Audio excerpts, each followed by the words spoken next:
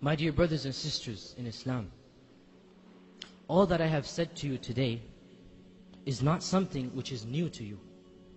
It is not something which you need to be told or the evidences have to be displayed in front of you. No single person sitting here today needs to be given a theoretical lecture about this topic. Do you know why? Because each and every one of you sitting here knows it by experience. He knows it through his own personal life. He has seen it, smelt it, tasted it, licked it. He doesn't need to be reminded by me or anyone else. Every single one of us sitting here today knows how we feel when we do a good deed. After a long, tired day of fasting, our bodies are tired. We have become hungry. But spiritually, inside of us, we are alive with Iman. After reading the Quran, and then we close the Mus'haf, can anything purchase that feeling of tranquility that you feel? After waking up for Fajr, you have given up your sleep.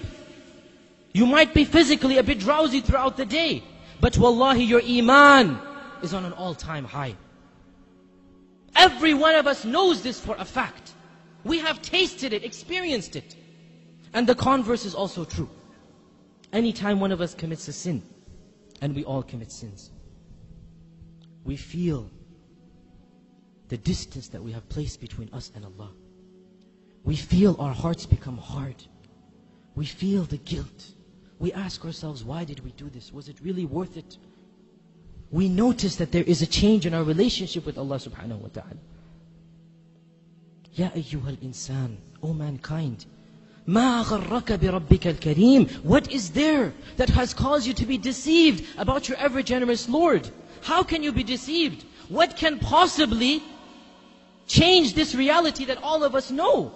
The only way to attain tranquility is through the worship of Allah, is by turning to Allah, is by making Allah the ultimate goal and destination. We all know this. Then why is it that we turn away from this path? Why is it that this world can seduce us away from this path? O mankind, what is there that has caused you to be deceived about your Lord? Has not the time come, my dear brothers and sisters, for our hearts to become soft at the remembrance of Allah and at the Quran and at hearing about Allah and His Messenger? Has the time not come that our hearts turn to Allah and that we become better Muslims? My dear brothers and sisters, how many khutbahs will it take? How many lectures must you be told? Don't you understand? Don't I understand? If I don't change now, if you don't change now, this is a plot from shaitan never to change. There is no tomorrow. Tomorrow never comes. Every day has another tomorrow.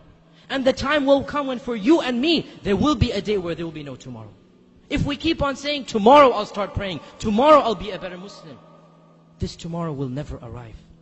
My dear brothers and sisters, what do you need to convince us? What do we need to convince us?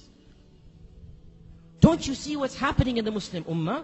Are we blind to the reality of what is going on around us? Do you not notice that the majority of affairs that are occurring deal with us? Look at the news. 80% of the news deals with our ummah and what is happening to it. Has it ever occurred to us? Why? Why? Are we not believers of Allah? Are we not worshippers of Allah? Or are we? Or are we really and truly believers and worshippers of Allah? Allah says in the Quran that izzah, honor and glory and power will always belong to Allah and to His Messenger and to the believers, the mu'minun. Therefore, it is not possible that the real mu'minun will ever be humiliated. It is not possible, my dear brothers and sisters, that permanently the situation will always be in our disfavor. Therefore, there is something wrong. We are not doing our job. We are not reaching the level of iman that is required of us. And that is why we have not reached the level of izzah and honor and glory that is promised to us as well. How can we ask Allah to do His part of the contract when we don't do our part? How can we ask Allah for help when we don't deserve that help? Do we not realize that this is a wake-up call for us? What is happening in the Muslim Ummah, Allah is doing it for our sake. Just like the child punishes the parent, not because he hates the child, but because he has to guide the child. He has to instruct him, don't do this again. This is a bad thing that you're doing. So too, Allah says in the Quran, مَا يَفْعَلُ اللَّهُ بِعَذَابِكُمْ إِن شَكَرْتُمْ وَآمَنْتُمْ. What will Allah gain? What will Allah gain by punishing you? If you believe and are thankful to Him. If, this is the if. What will Allah gain? But if you are thankful and have iman. In other words, if you don't have iman or you are not thankful, then Allah Azza wa Jal must show you the reality. My dear brothers and sisters, we simply don't have the luxury of living a carefree life. In fact, we never have such a luxury, no matter what the ummah is going through. But especially now, especially at this time, we simply can't be selfish. We can't think of my dunya, my money, my wealth. No, we must think of the ummah. Each and every one of us is responsible to do what we can for the ummah. It is my duty and your duty to be better Muslims, and that is the best way to revive the izzah that this ummah needs. That is the best way to get to the position that Allah has promised us. O Muslims, ponder over this reality. Reflect over it. For the sake of your family and friends, for the sake of this Muslim ummah, for the sake of your dunya and akhirah, for the sake of your jannah and nar, for the sake of Allah Azza wa Jal, each and every one of us has to change. Each and every one of us must set goals to better himself. Now, not tomorrow. At this point in time, because there is no tomorrow. For ourselves, my dear brothers and sisters, for your own jannah and nar, what more do you want? Even if you're not going to change the ummah, as one person, at least you will change yourself. At least you will guarantee, insha'Allah, that you will be saved from the fire of hell and go to Jannah if you are fulfilling the part that Allah has told you to do. Therefore, what is there that has caused us to deviate from this path? My dear brothers and sisters, the time has come indeed. The time has come, as Allah says in the Quran, that our hearts soften. Our hearts become soft at the remembrance of Allah and not become hard like those of the people who came before us. O Muslims, ponder over what I have told you and ponder over the situation of the Muslim ummah and ponder over your own selves and think, what am I doing here? What will I respond to Allah on the Day of Judgment? He has given me 40, 50, 60, 70 years. What have I done to show for that? And each and every one of us is responsible for ourselves. And then, after you have pondered, after you have thought this all out, act. Take it into action and improve your lives for the better. With this, insha'Allah, we will revive our honor and glory. We will become a better ummah, and we will achieve this tranquility that is eternally besought of all of mankind. Al-Hasan al-Basri, a very famous student of the companion, he said, seek happiness. Seek happiness in one of three things. In one of three things.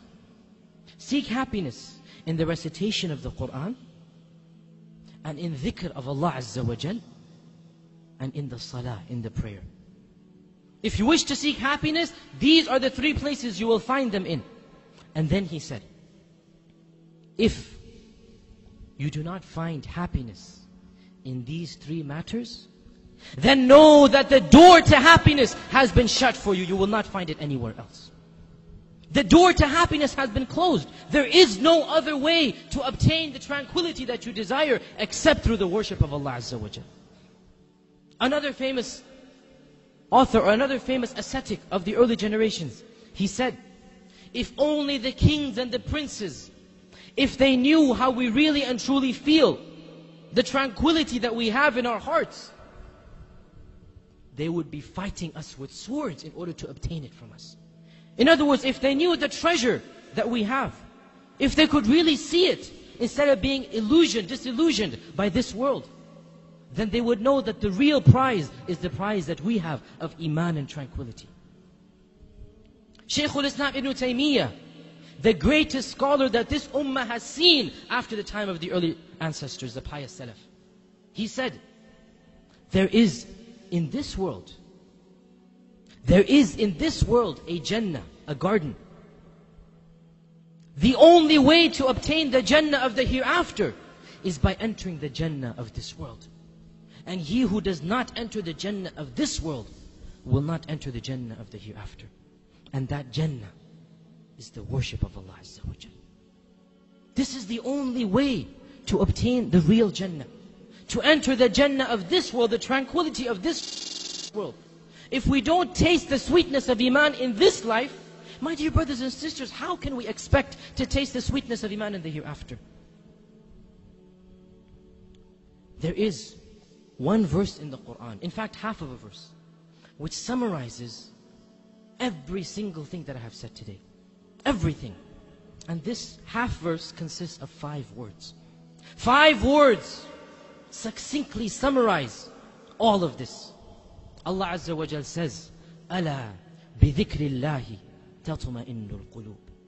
Allah is a word that is used to draw attention. Pay attention, something important is about to follow. بِذِكْرِ اللَّهِ, only through the remembrance of Allah. تَطْمَئِنُّ الْقُلُوبِ, will the hearts attain tranquility. Only through the remembrance of Allah, only through the worship of Allah, only by turning to Allah Azza wa Jal will we attain, will we come to the destination that is eternally besought of all of mankind, that of happiness. ألا بذكر الله تطمئن القلوب.